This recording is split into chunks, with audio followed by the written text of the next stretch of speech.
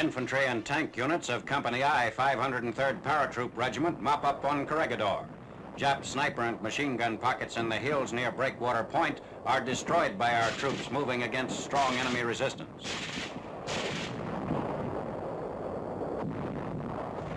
Guns from American destroyers pour shells into the area to cover the paratroopers' advance. Machine gun fire reduces Jap positions. Troops of Company F, 503rd Paratroop Regiment, close in on a fortified artillery magazine. An 81mm mortar fires smoke shells on a Jap strong point to identify the target for bombing. Low-flying planes strafe the enemy.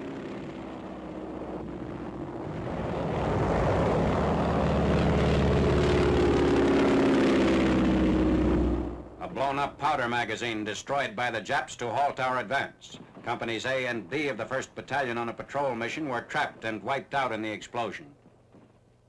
A knocked-out U.S. tank and a dead American soldier.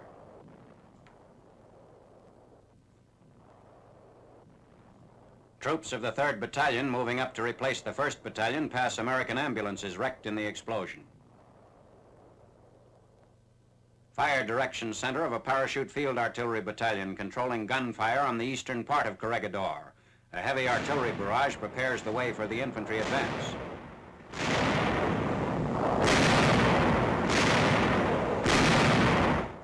Patrols move along the beach at Rock Point, cleaning out enemy pockets in caves and cliffs. Japanese suicide boats found along the shoreline of Corregidor. Each boat had a one-man crew and carried a 300-pound charge of dynamite. Several of our ships were rammed and sunk by the boats. PT boats crossed Manila Bay to Corregidor, bringing General Douglas MacArthur to the island for flag-raising ceremonies.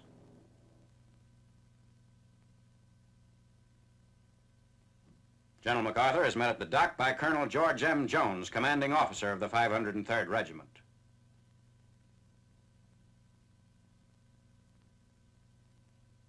Inspecting the large coastal defense guns at Wheeler Battery overlooking the entrance to Manila Bay.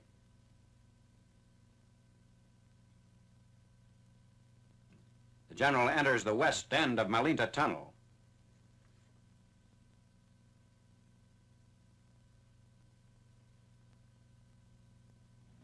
General MacArthur arrives at the site of the flag-raising ceremony near the ruins of the officers' quarters.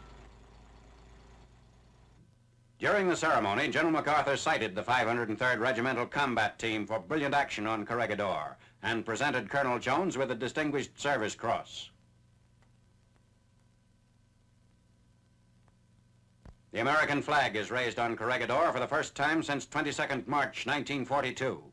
In his speech, General MacArthur called the recapture of Corregidor one of the most brilliant exploits in all military history and enjoined the troops to hoist the colors and let no enemy ever haul them down.